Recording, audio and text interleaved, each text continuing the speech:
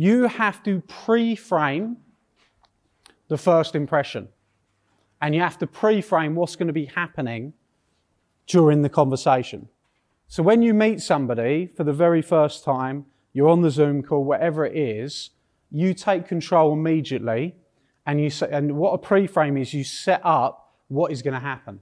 So you say to them, hey, thanks for coming on the call, really excited to get to know you and understand what it is that you're after and what it is that you need and how we can potentially help you.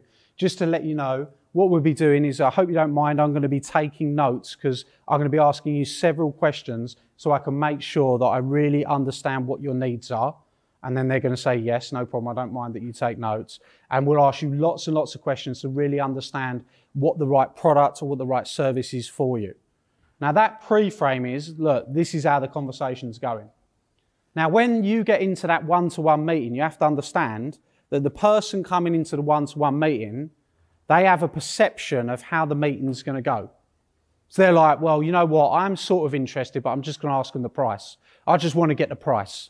How many of you get that? Well, you get hammered on price straight away, okay? Well, the pre-frame is in place to make sure you don't get hammered on price.